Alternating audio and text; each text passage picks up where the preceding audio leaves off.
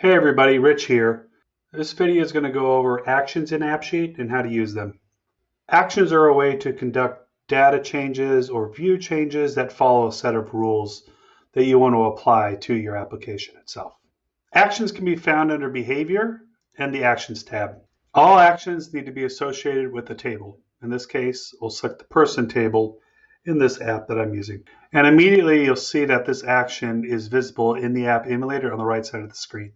There are a variety of different types of actions, and we'll go through each one of them. Copy this row and edit this copy is an action that allows you to copy all the data from the current record you're in and open up and edit those details before the form gets saved. Next is export this view to a CSV file. This allows you to have users download any table data from the back-end part of the app. Go to another AppSheet app is just like it sounds. You could enter the app ID and use a deep link here. Go to another view, and this will allow you to use these other type of deep links such as link to view, link to row, link to form, link to filtered view, and even link to parent view as well. Import a CSV file. If users want to do bulk uploads in AppSheet, you can use this action to capture a template that's been filled out by your users in CSV form. Open a form and add a new row to this table. This opens up a form that allows you to fill out that form just like you would be adding a new record to the table. Open a form to edit this row is very simply the ability to click an edit button in the current record that you're looking at and open up a form view as I'm showing you here on the right side where the user can edit that. Add a new row to another table using values from this row.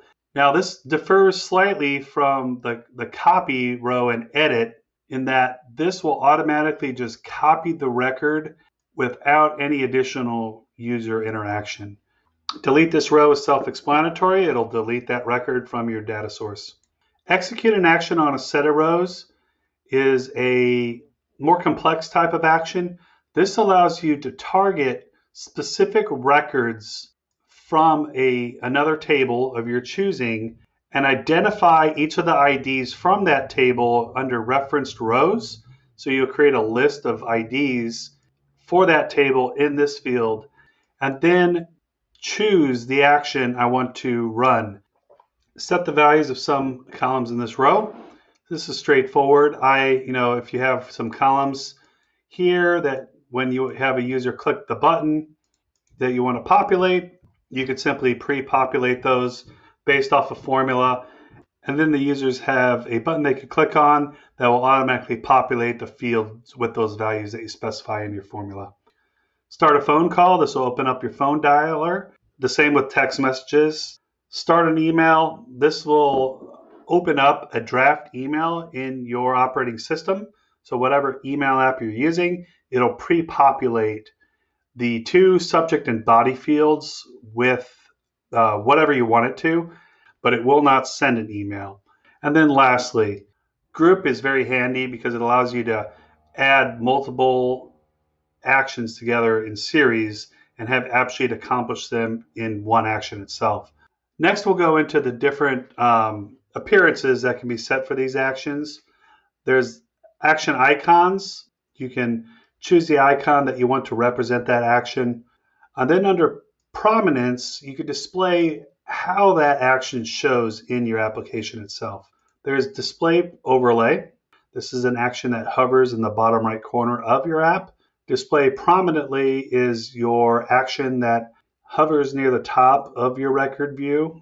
Display inline are icons that are, as the name implies, inline with the actual data itself. When you're selecting display inline, you attach those actions to a column of choice.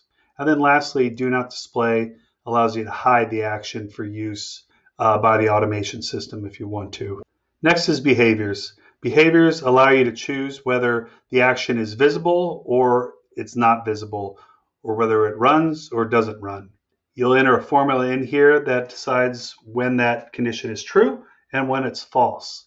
Then there's the ability to add confirmation messages either statically or dynamically based off formulas by checking this needs confirmation box.